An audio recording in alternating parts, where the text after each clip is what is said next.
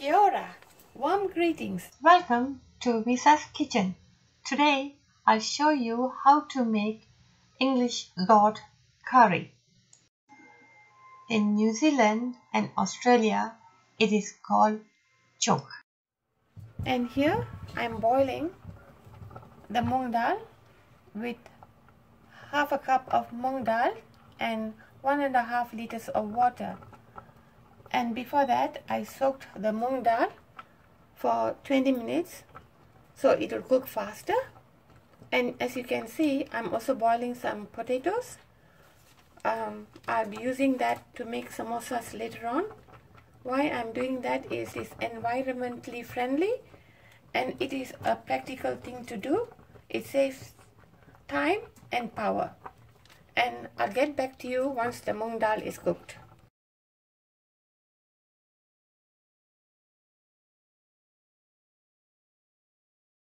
Now I've got this English gourd cut into small cubes like this, and I've also got one whole big red onions cut into small pieces like this. Now the pan is hot and ready. I use about a tablespoon of grapeseed oil, and this is the grapeseed oil I'm using. Or you can use canola oil, it's up to you. Now, when the oil is hot, just add the red onion.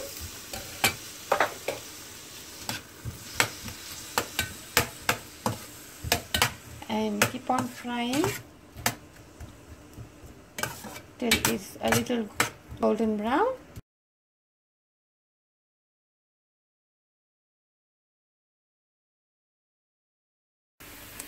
Now that the onions are ready, now what I'm doing is I'm going to add 2 teaspoons of meat curry powder. Now that I've added the meat curry powder, you stir it for a while and you can smell the aroma of the spices.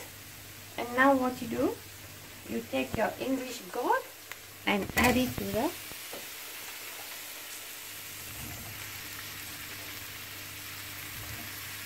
spices and onions and give it a nice stir, and you have to stir it for 1 or 2 minutes,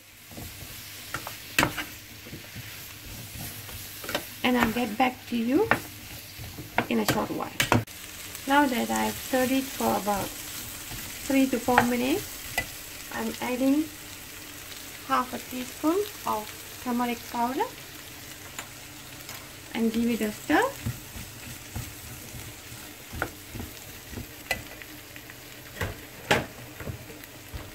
And I'm adding some boiled water. So I've just poured water to let it cook and become soft. You can see how much water you have to put to get the English gourd cooked. And after you add the water, you add half teaspoon of salt and give it a mix. And now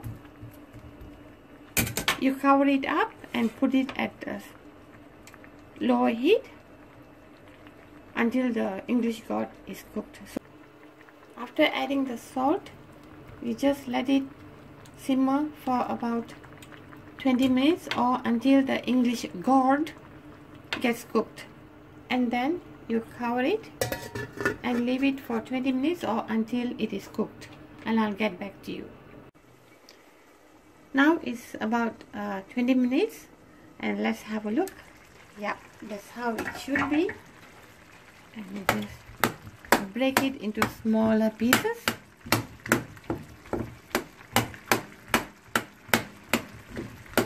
And you can put the heat a bit higher.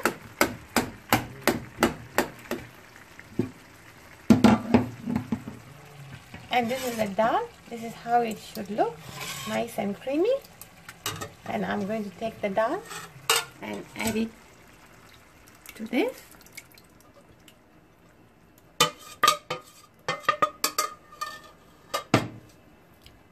Give it a good mix.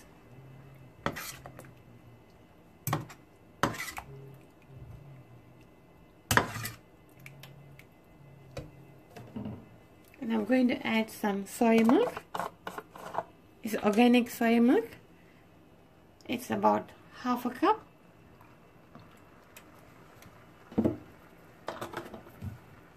And not forgetting the soy sauce to your taste. And give it a good mix.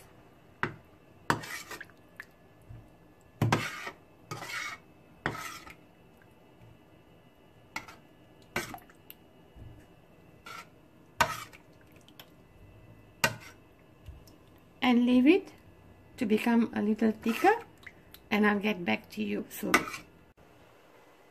Now that the dal is a little thicker, I've tasted for salt and it needs a bit more salt. I'm adding.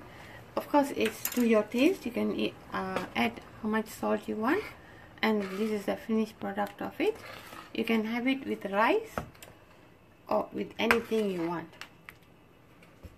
If you like this dish, please hit the like button and subscribe. Thanks.